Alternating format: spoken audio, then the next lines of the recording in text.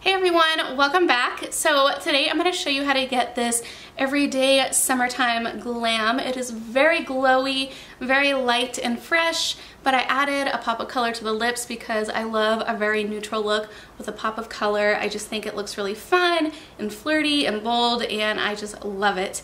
And I know it's not technically summertime, but it's basically summertime, and summer is literally a couple of weeks away, so I wanted to come up with a look that is really easy and fun to do for more of an everyday kind of glam look. So if you guys are new here, be sure to hit the subscribe button down below. We're almost at 1K subs. We're getting there. Oh my god, YouTube is so hard, but we are getting there. And you can also follow me on Instagram. And if you guys would like to see how to get this look right here, then just keep watching.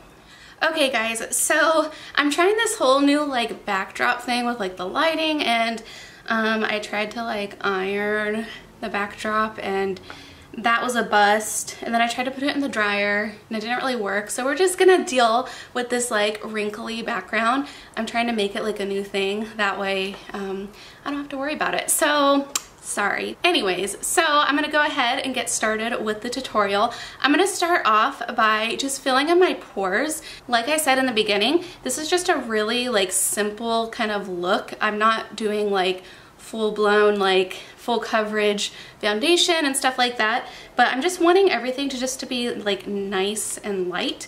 But I do like to fill in my pores either way, like even if I'm doing like a no makeup look, just because my pores are kind of a problem area. My skin isn't the greatest. So I'm just taking my Benefit Professional and filling in my pores, and I'm just dabbing that in. Ignore my ugly nails right now. This is just gonna be like a really hot mess, like ratchet kind of video. Not sorry. So yeah, I'm just filling in my pores. And then after that, I am just taking this e.l.f. Hydrating Gel Mist. This is just gonna kind of prep my skin and make it nice and plump and just kind of like make everything nice and hydrated. And it's also gonna act as an all-over primer. The sprayer on this sucks really bad, but I do like this gel formula. It makes my makeup adhere really well, and it just makes it stick and stay all day. So here we go.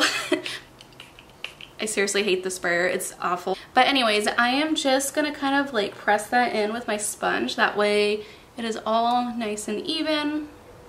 Now for my foundation, I'm not really using a foundation. I am just using this Maybelline Dream BB Cream, and this is like an extremely sheer kind of coverage. There really isn't much color to it. It almost just is like a tinted moisturizer for the most part, but I do like using this because it does have SPF in it, and it just kind of lays out a nice base for my makeup and it makes everything stick well. My favorite brush to use for this is the Sigma 3D HD Kabuki brush. This brush is amazing. I love it. So I am just dabbing a little bit on the brush and just kind of blending that in. Once again, this is extremely sheer coverage. You could always go in with something heavier if you want, but since this is more of like a summertime makeup look, I'm just trying to keep it nice and fresh. That way my makeup isn't feeling really heavy and isn't making me feel weighed down throughout the day. Next up, I'm going to go in with my concealer. You can use any brightening concealer for this, but I'm just using my trusty Tarte Shape Tape, and this is obviously a few shades lighter because I'm just highlighting all of the areas that I want nice and bright, and I'm not going in super heavy, like I'm not doing the full like triangle, just kind of like a smaller one just to conceal any dark spots and dark under circles, and just to highlight where I normally would with any makeup look, including my Cupid's bow and chin. And then I have a lot of discoloration right here sometimes, so I'm just kind of adding that. I do have some pimples popping out, so I'm going to go ahead and also grab this Wet n Wild, what is this? The Wet n Wild Photo Focus Concealer. This is a great drugstore concealer. It's high coverage and blends out really well. This is perfect for spot concealing because it's closer to my actual skin tone. So I'm just spot concealing anywhere that I have like major zits, you know what I'm saying? So then I'm going to take this crown brush and just blend everything out. I'm using more of a stippling motion and then just kind of blending underneath, and I'm just making sure everything is nice and blended together. You can even go in lighter if you wanted with the concealer. So I'm just continuing to blend everything together and kind of patting out these like zit spots that I concealed.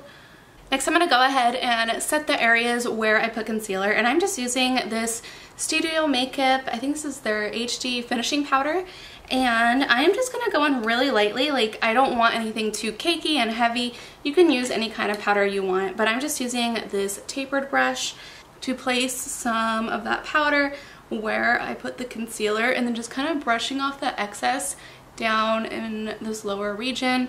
I'm wanting my skin to still look really dewy and fresh, so I'm not going in really heavy with the powder.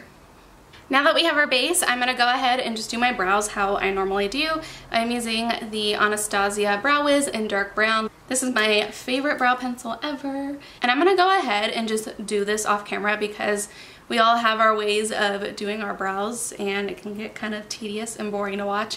So I'm going to go ahead and do this off camera and I will be right back. Okay, so my brows are done and I went ahead and set them with this brow gel by The Brow Gal. It's like a microfiber brow gel kind of thing and I love it. It's one of my favorites. So anyways, we're gonna continue on with the face. And for bronzer today, I actually got this idea from Taylor here on YouTube, aka Thetayla. I think that's how it's pronounced. I love her so much. She is one of my favorite YouTubers. I love her content. I want to be her friend, okay? That sounds creepy and weird, but I do.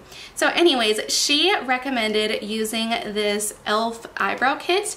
And on this side, we have like a gel for your brows, but this side is more of a powder. So this is like the perfect cool tone shade for more fair skin.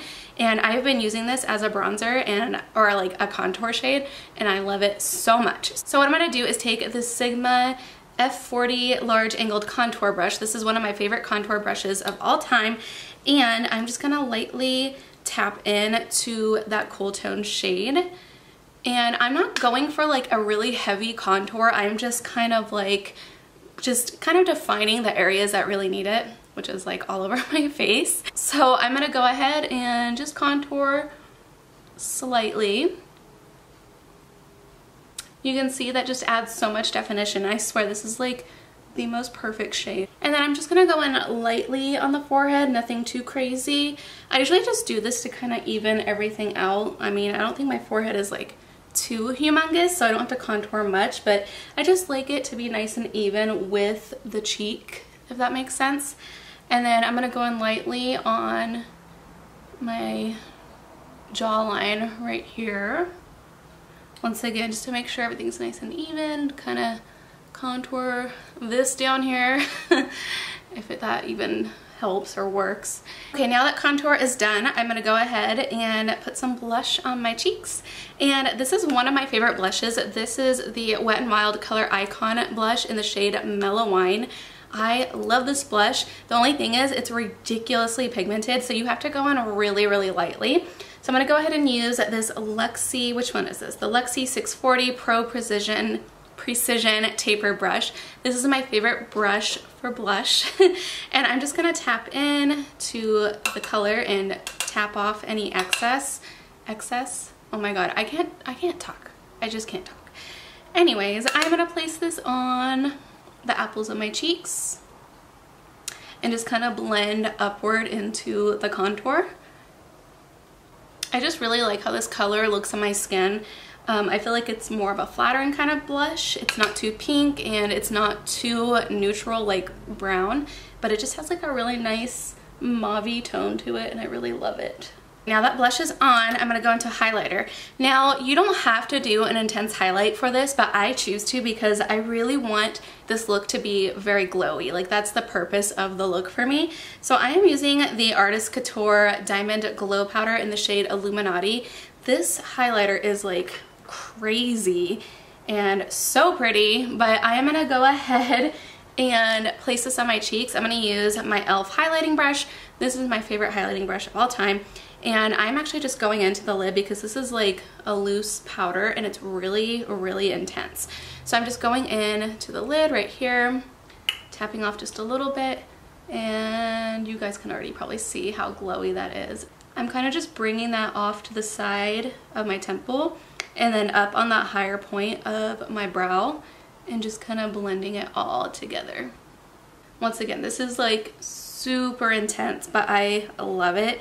And throughout the day, it starts to kind of like mellow down a little bit. And once I put in like setting spray and everything, it all kind of just like diffuses together and it just looks really nice. It's a really pretty like eyeshadow too, or you can even use it for the inner corner Whoa, I forgot to tap off my brush. I'm all sitting here saying like, oh yeah, I like an intense highlight, and look what I just did. So we are gonna take, let me see here, I'm gonna take this brush right here and just kind of flick some of that off because that was a little too much. It looks even crazier in real life. Oh my god. Okay. Anyway, so then I'm doing exactly what I did on the other side. And then I'm also going to place a little bit of the highlight down my nose and a little bit on my cupid's bow and chin. And then I'm just gonna go over one more time with nothing on the brush, make sure it's nice and blended.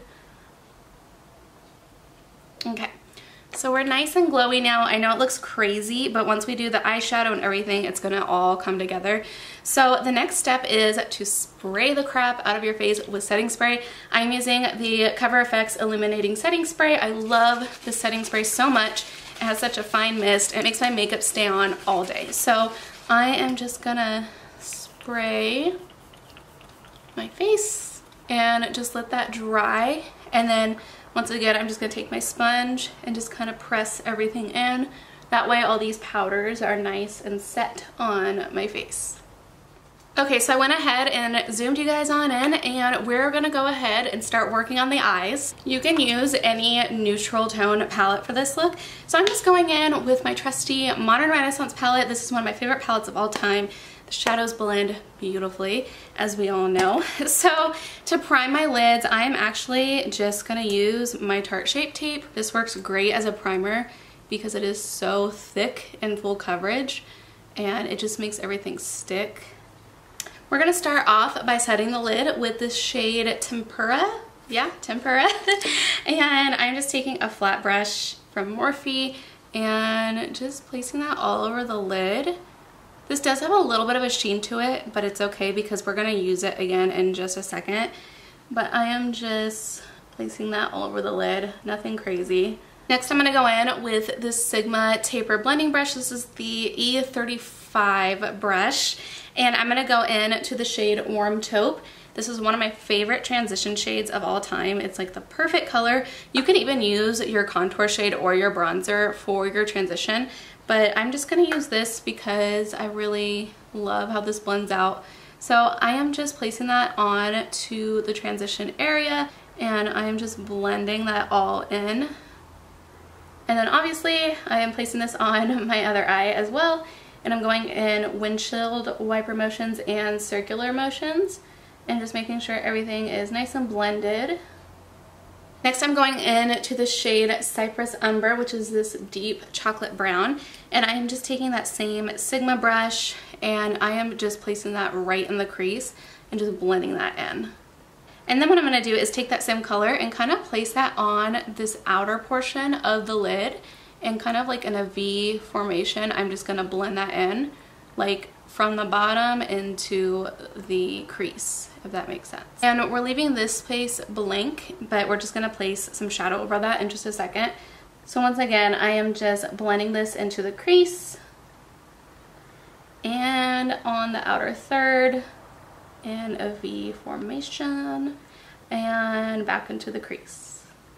And then I'm just taking this really small taper blending brush from Luxie. This is the 237 blending brush, and I'm going back in to Warm Taupe and just a little bit into Cypress Umber, like just barely tapping, and I'm just running that across my lower lash line really lightly. And then I'm going back in to Tempera. You can even use like a gold shade or whatever you want all over the lid, but I'm just going in to this like satiny white shade, and I am just placing that all over this portion of the lid where there was no shadow, and just kind of like bouncing that in. Okay, next I'm going to take a black eyeshadow. You can take any black eyeshadow you want, but I'm just using this Sigma Nightlife palette, and I'm going to go in to this deep black shade right here, and I am just taking a really small pencil brush, and I'm kind of just going to use this as eyeliner in a way. So I am just gonna place this as close to the lash line as I possibly can. Hopefully you guys can see that okay. But I'm just starting right here and kind of blending towards the corner of the eye. And then I'm also gonna kind of flick out the shadow just a little for like a tiny wing. It doesn't have to be anything perfect. Like I said, this is just a really like easy way to kind of have like an eyeliner effect without actually using eyeliner. This is just something that's a lot more light and airy, and it looks really nice. Okay, the last thing for eyeshadow is we're gonna go back into the highlighter, and I'm just taking a really small pencil brush and highlighting the inner corners to match the highlighter on the outside. This always looks really nice, and once again, it's gonna make you look nice and awake, nice and glowy, almost like angelic, which is a nice look. And I am just placing some of that highlighter on my brow bone, but I'm not going too heavy. I'm just going in very lightly. Next, I'm just going to tightline with some black eyeliner on the inner portion of my eye, just on the top. This just kind of like adds more volume to the lashes, or like an illusion of more volume to the lashes. And you can even place this in your waterline if you want to.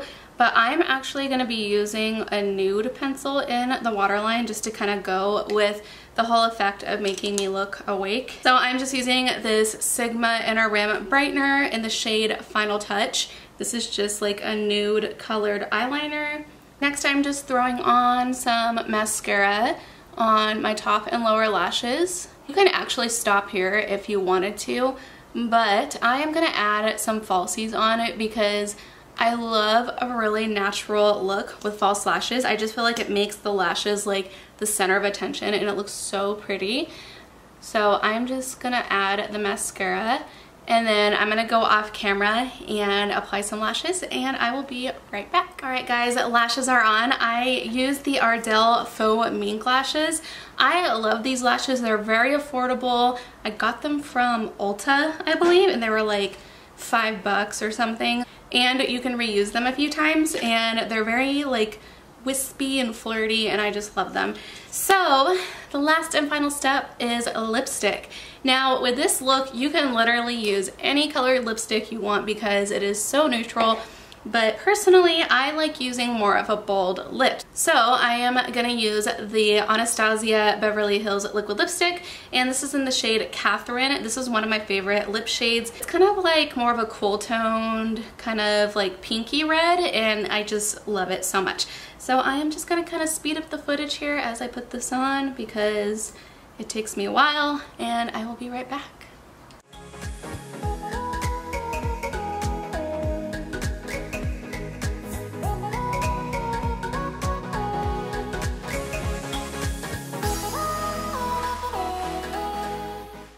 Alright guys, that completes this look.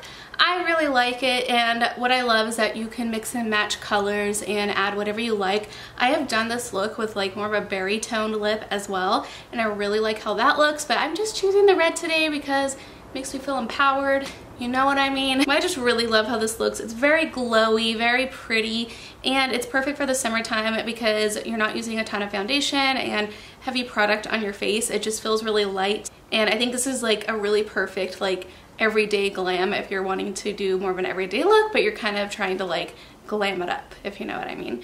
So with that being said, I hope you guys enjoyed this video. Be sure to subscribe. You can follow me on Instagram. I have links down below. And with that being said, I hope you have a great weekend, and I will see you in my next video. Bye.